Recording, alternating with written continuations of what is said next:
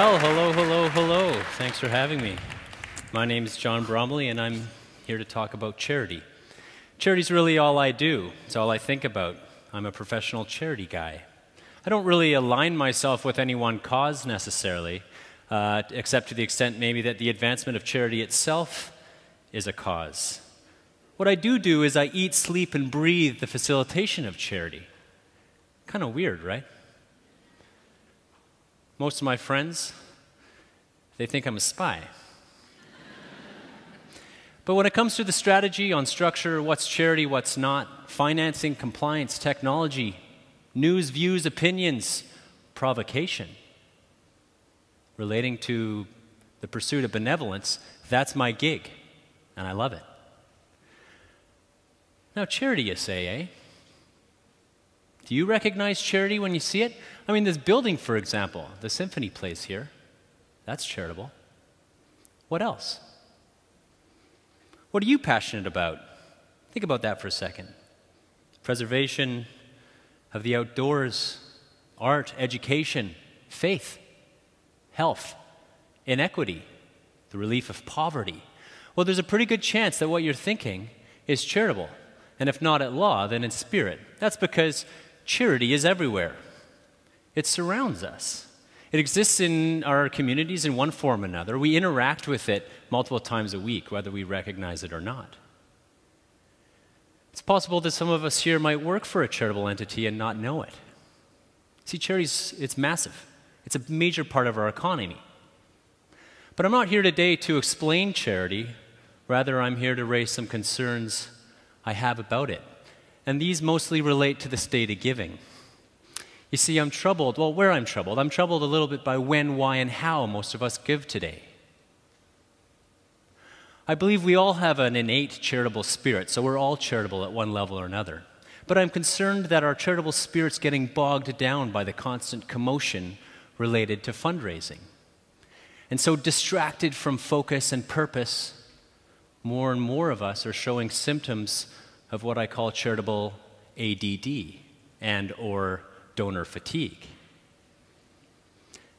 Now, it's not at all too late to intervene. You see, frustration, despite the fact that frustration with charity can at times be real and tangible.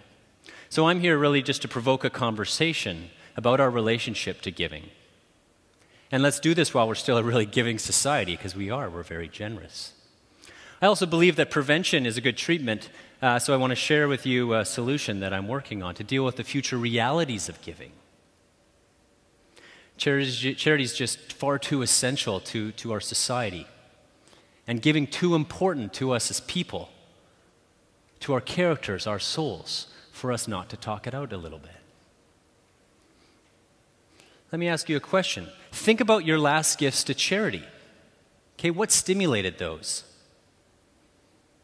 Your last gift, the gift before that, gift before that. If you can still remember the gifts before that, the ones before that.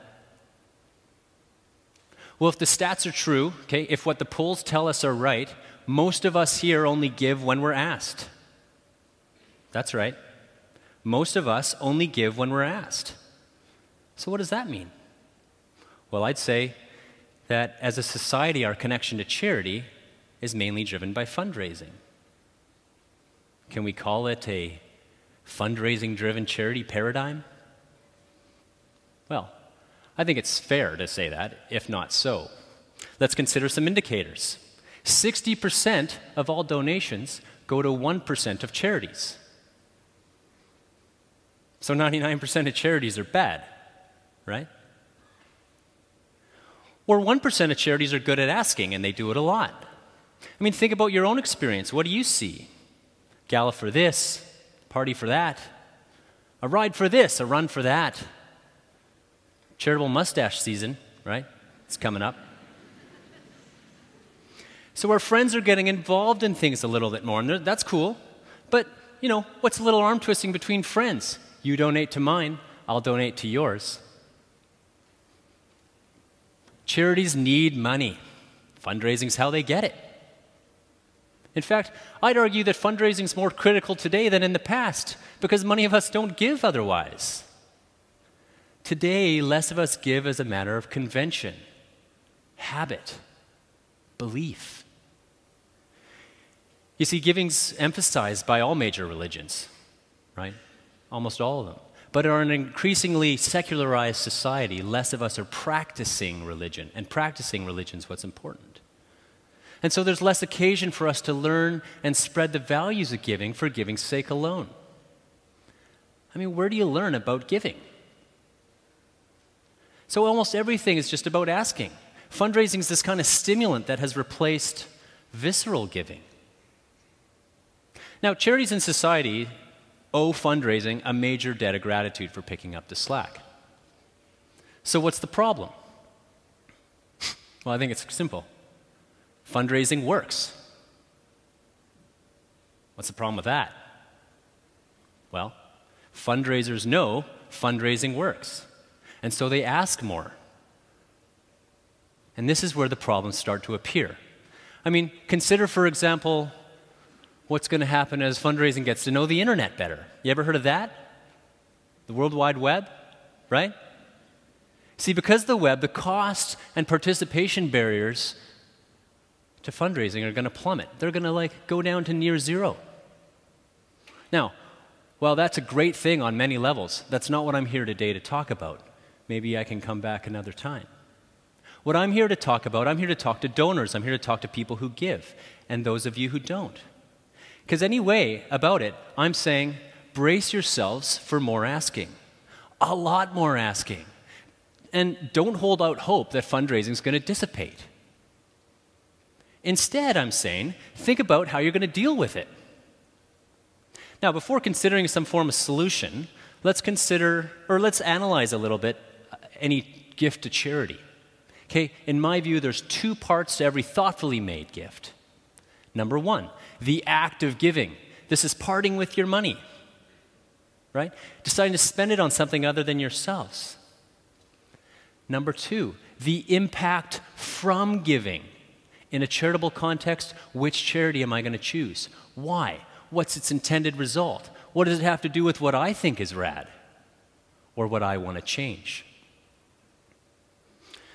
So now in this increasingly noisy fundraising-driven paradigm, do we take the time to equally weigh the act of giving and the impact from giving? Huh? Do we do that when we donate? I'm afraid most of us don't. We're generally reactive donors. We dole out money, a gift here, a gift there, right? Oh, she came to my birthday, I better give to her. That's my boss, I'll give double. That guy's red pants are so ridiculous, I'm not giving anything to him.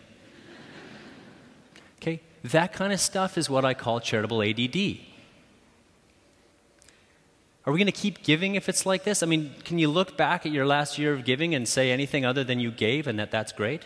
Do you know really what you changed? How do you feel about it? I'm not even talking about what the charities have done with the money. I'm talking about you. I think there's got to be a better way.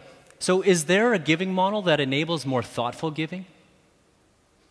Well, we learned earlier that 1% of charities take in the vast majority of money. But that's because they're good at fundraising, right? Is there a 1% of donors out there? Can we occupy that?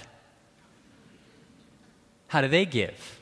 Well, the most wealthy and or well-advised donors give using what's called the private foundation. Well, what's that? It's effectively like having your own charity.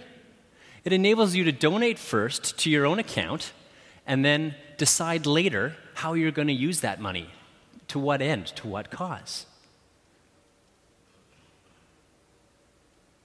So if you had your own foundation, just like Bill Gates, okay, maybe a few less zeros on the end, what would your relationship to charity look like? And if you had given this way just since you were a little wee guy or gal, you think you'd be a different donor today? I work with a ton of private foundations, okay? We create a lot of them.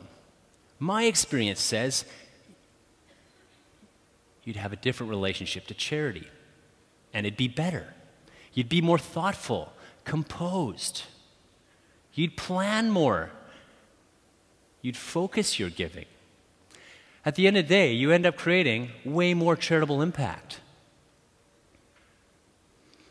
But you can't just go out there and create your own foundation, can you?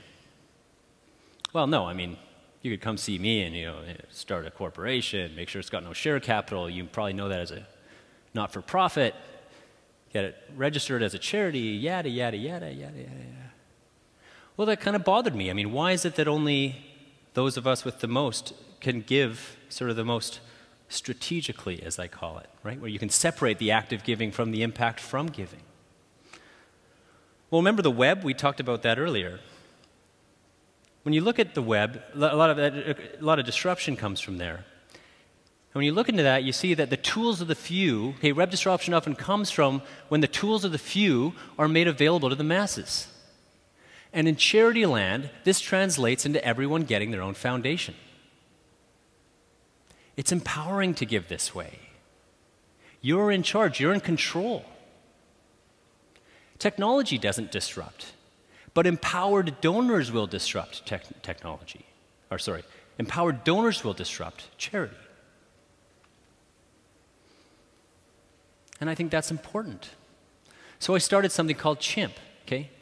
What's that? Well, you take charitable and impact, you mash them together, drop some letters, and you get Chimp. What is Chimp? Okay? Well, it's a charitable bank for donors that anyone can have an account with. Your account acts like your own foundation. So before something like this, you had really no choice but to give directly to an asking charity. Now, you can give money anytime, anywhere, acting in reaction to any stimulus, and you'll be tax receipted right away. So, with your own foundation, when and why would you donate? Reaction to a natural disaster, in memory of a loved one, a pay raise, walking past a homeless person, waking up on a rainy day with a roof over your head. I mean, we're all grateful for some form of plenty. So now you've got money in your account, right? Your foundation's got some dough in it. Pause, chill out, take some time to think about how to best create impact. Use your time to find and learn about charities. In our context in Chimp, all charities are there, and you can find information about them all. Revenues, expenses, how much they spend on fundraising, how many employees they have. Why we do this is because we want to help you start to determine what you think a good charity is. Okay? It's not about what I think, although I may have some opinions on that. It's really about you. So you've decided. Send the money directly to them from your account. Write them a note if you've got something to say. Remain anonymous if you want to stay off donor lists. Save some room in your recycling bin. Maybe you're just that mysterious. When you give to and from one place, you'll always know where, when, and why you've given. And this is something we can all learn from. It's important to know what you've done. So I'd say Chimp, or what we're trying to do with it, I'd say we aspire to tool a donor-empowered paradigm. One where fundraising then helps us discover and learn about charities, and it reports to us on how money is used. We want donors to give thoughtfully and purposefully, from this walled garden. Free of pressure. There may be lots of pandemonium, noise out and about. Where you give based on the merit of the charity and not just because they're good at asking. Creating charitable impact has to be the ultimate goal. Now, if you guys can do one thing for me today, I'd say I want you to rethink when, why, and how you give. Can you do that for me? Can you rethink when, why, and how you give? When I look at my own friends and and the general public, I say, God, we need to reawaken our charitable spirits. We need to rediscover giving. So in my world, I'd say, hey, just drop some dough in your foundation, here and there. Start giving, man. Find a charitable rhythm that works for you. I can tell you one thing for sure. There's no doubt that fundraisers in all contexts will compete aggressively for your money. So start thinking about what your foundation will stand for and why. What legacy of change you want to leave behind. Start to think about what your foundation would do. Thanks.